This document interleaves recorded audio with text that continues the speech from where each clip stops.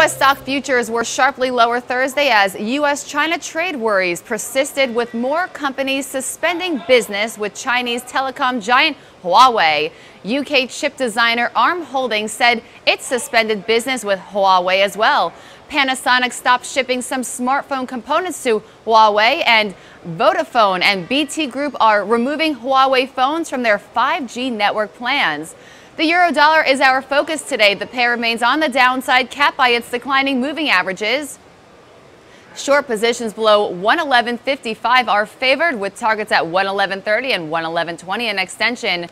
The pound is under pressure and the dollar-yen is also under pressure. Bitcoin is expecting a rebound. 7,560 is the pivot point there. And gold is our precious metals focus. It is rebounding and has broken above its moving averages. Long positions above 1,272 are favored, with targets at 1,277.50 and 1,279 in extension. Silver, watch for 14.57. Follow Trading Central on Twitter for all of your Forex market updates and for Trading Central Web TV from the New York Stock Exchange. Have a great morning. I'm Olivia Voznenko.